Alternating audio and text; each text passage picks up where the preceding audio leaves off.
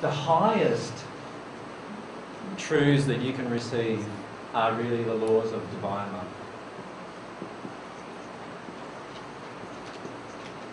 The reason why they are the highest truths, aside from it perhaps being quite obvious, the fact that you're receiving love from God to a point of one with God, so the fact that it will create huge amounts of bliss, is that the laws of divine love are the laws that are the highest in the hierarchy of the universe. And those laws control every other law. And in fact, every other law is subservient to these laws.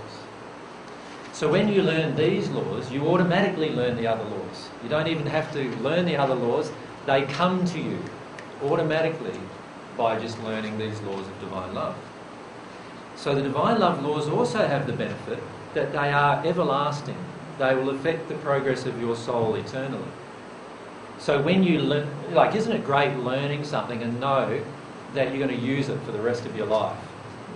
Like, how many of you felt that when you were learning something that you might have learned through your life and you realise, wow, I'm going to use that the rest of my life. This is so powerful, right?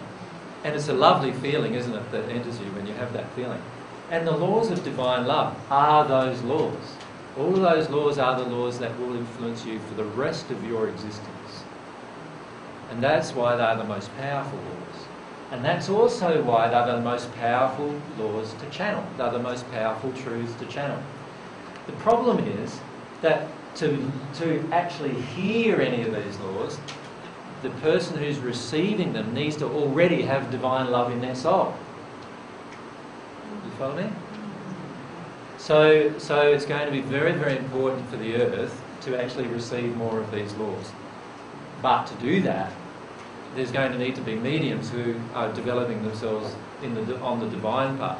And not what they think the divine path is, but rather what the divine path really is. Because there's a lot of mediums who believe they're on the divine path and actually on the natural love path. So, they're the highest possible laws. So can you see the hierarchy?